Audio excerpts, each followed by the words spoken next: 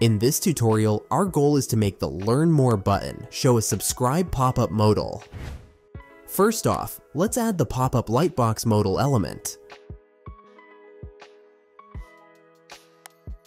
There are a few lightbox options to choose from.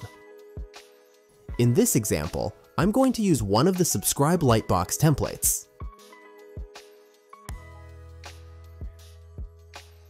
Once added, let's make sure that this doesn't appear automatically on the page. Click Set Triggers and set the automatic display to No.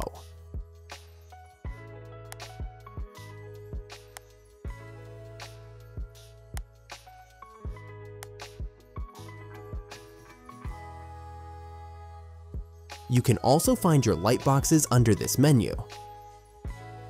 Now, on the Learn More button, click the link icon to change the link. Select Lightbox, then choose the lightbox we just added.